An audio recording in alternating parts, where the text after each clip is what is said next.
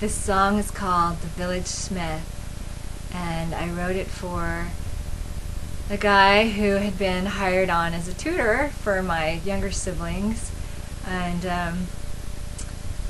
his last name is Smith, and I would help them out on projects occasionally. It was kind of a combination between the boy next door and Bill Nye the Science Guy, as well as heavy metal drummer boy. Very earthy and very intuitive.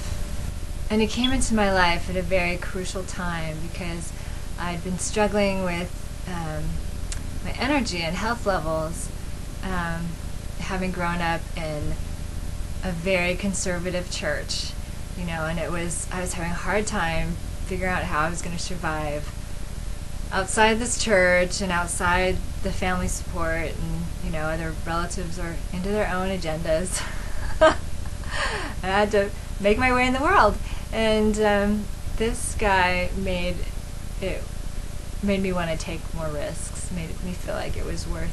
There were people out there that made it worth taking more risks, and kind of searching to find more people like him. So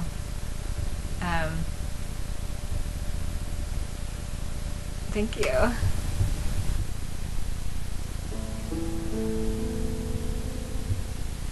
Doug, my Doug,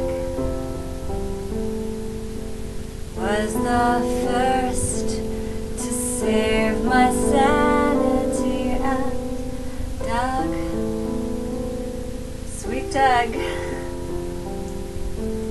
still shared life's joy despite its vanity, and it was funny but it was sad, for he was the best friend that I'd never had. He said it couldn't be love, but then, for me nothing ever came so close.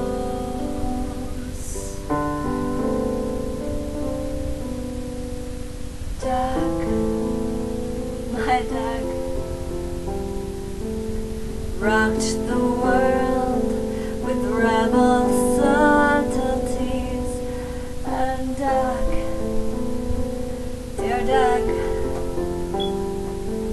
revealed the heart of hidden symphonies, and he would humorize tragedy if only others could be as free. The melodrama was plain to see, but only he understood.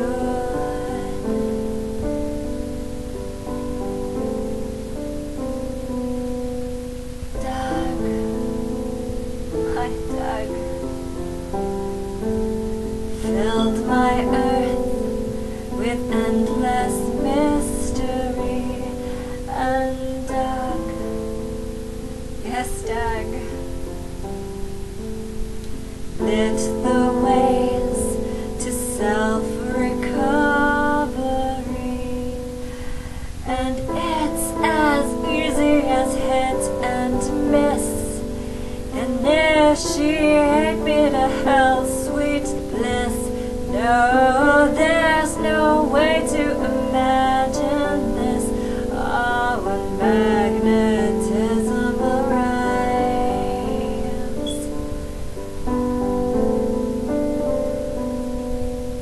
Doug, my Doug, had to leave, yes, had to go away, and Doug, that Doug, when from the first we knew we'd never stay, but it was worth it to break my heart. Hey, pretty